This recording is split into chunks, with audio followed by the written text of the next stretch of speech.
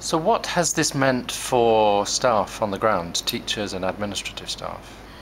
Well, I think the key thing that has come from working towards investing in people is that staff know what they can expect, that they have a right to expect something from their line managers, and they have a right to expect continuous improvement. They have a right to be involved in the decision-making processes that affect the way the organisation, the direction in which the organisation is going. They can expect training and development to help them within their role.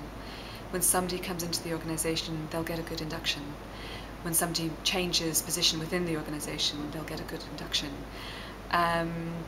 It really is about involvement, making sure that people are involved, making sure they feel empowered, making sure they feel recognised for what they do.